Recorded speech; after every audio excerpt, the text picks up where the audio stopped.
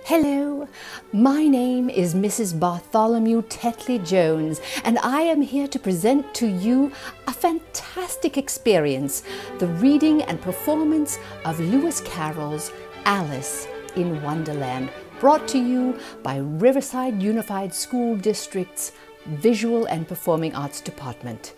Enjoy.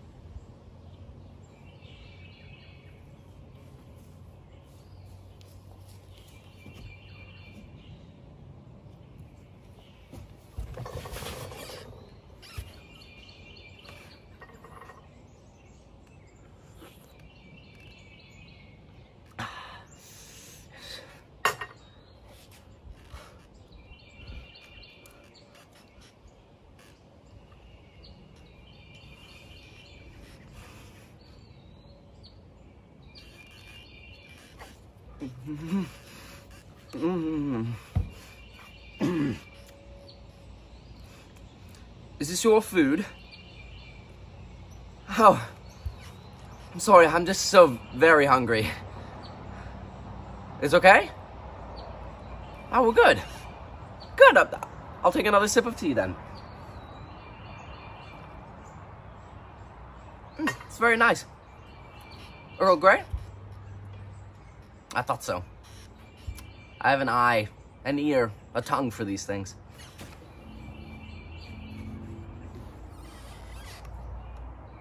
It's a copy of Alice in Wonderland. One of my favorite books, I must say. Where to begin, though? How about chapter 7? You know, the Mad Tea Party? It's good with you? Okay, great. Let's find it in here somewhere. Ah, yes. Here we are. Chapter 7. A Mad Tea Party. There was a table set out under a tree in front of the house, and the March Hare and the Hatter were having tea at it. A dormouse was sitting between them fast asleep, and the other two were using it as a cushion, resting their elbows on it and talking over its head. Very uncomfortable for the dormouse, thought Alice. Only, as it's asleep, I suppose it doesn't mind. The table was a large one, but the three were all crowded together at one corner of it. No room! No room! They cried out when they saw Alice coming. There's plenty of room, said Alice indignantly. And she sat down in a large armchair at one end of the table.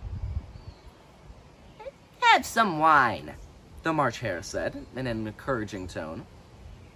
Alice looked all around the table, but there was nothing on it but tea. I don't see any wine, she remarked.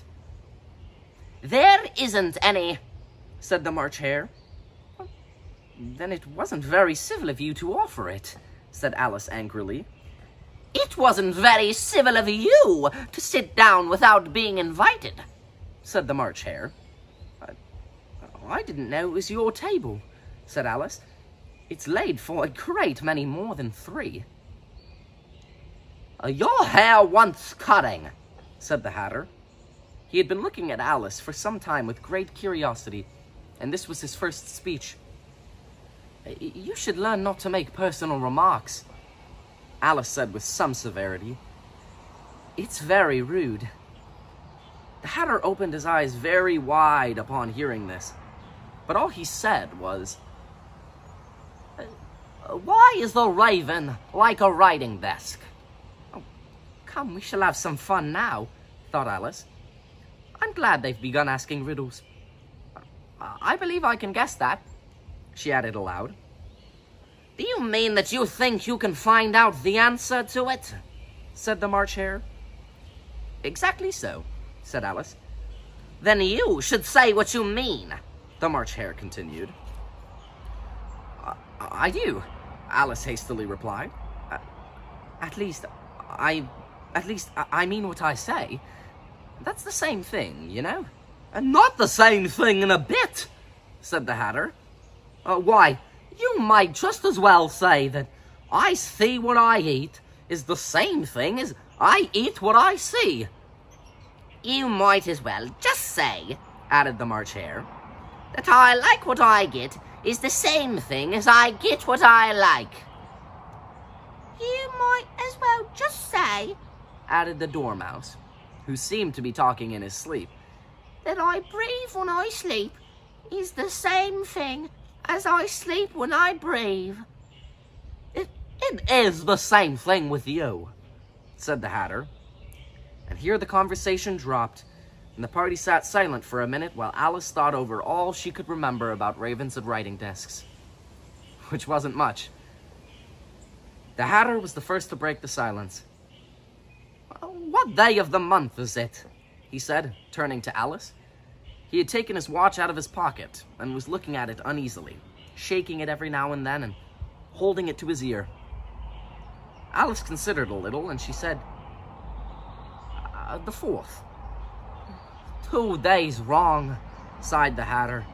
I told you butter wouldn't suit the works, he added, looking angrily at the March Hare. It was the best butter, the March Hare meekly replied. Yes, but some crumbs must have gotten as well, the Hatter grumbled. You shouldn't have put it in with the bread knife. The March Hare took the watch and looked at it gloomily. Then he dipped it into his cup of tea and looked at it again, but he could think of nothing better to say than his first remark. It was the best butter, you know. Alice had been looking over his shoulder with some curiosity. What a funny watch, she remarked. It tells the day of the month, and it doesn't tell what o'clock it is. Why should it? Muttered the Hatter. Does your watch tell you what year it is? Of course not, Alice replied very readily. But that's because it stays the same year for such a long time together. Which is just the case with mine, said the Hatter. Alice felt dreadfully puzzled. The Hatter's remarks seemed to her to have no sort of meaning, and yet it was certainly English. I don't quite understand you, she said as politely as she could. The Dormouse is asleep again, said the Hatter, and he poured a little hot tea onto its nose. The Dormouse shook its head impatiently and said, without opening its eyes, Of course. Just what I was going to remark myself. Have you guessed the riddle yet? The Hatter said, turning to Alice again. No, I give it up, Alice replied. What's the answer? I haven't the slightest idea, said the Hatter. Nor I, said the March Hare. Alice sighed wearily. I think you might do something better with the time, she said, than to waste it in asking riddles that have no answers. If you knew time as well as I do, said the Hatter, you wouldn't talk about wasting it. It's him. I don't know what you mean, said Alice. Of course you don't, the Hatter said, tossing his head contemptuously. I dare say you've never even spoken to time. Perhaps not, Alice cautiously replied. But I know I have to beat time when I learn music. Ah, that accounts for it, said the Hatter. He won't stand the beating. Now, if you only kept on good terms with him, he'd do almost anything you liked with the clock. For instance, suppose it were 9 o'clock in the morning, just time to begin lessons. You'd only have to whisper a hint to time, and round goes the clock in a twinkling. 1:30, time for dinner. Only I wish it was, the March Hare said to itself in a whisper. That would be grand, certainly, said Alice thoughtfully. But then, I shouldn't be hungry for it, you know? Not at first, perhaps, said the Hatter. But you could keep it to 1:30 for as long as you liked. Is that the way you manage? Alice asked. The Hatter shook his head mournfully. Not I, he replied. Oh, we quarreled last March, just before he went mad, you know, pointing with his teaspoon at the March hare.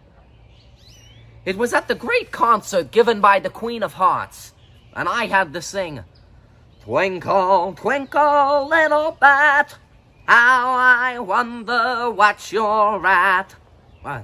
You know the song, perhaps? I've heard something like it, Alice said. It goes on, you know, the Hatter continued, in this way. Up above the world you fly, like a tea tray in the sky. Twinkle, twinkle,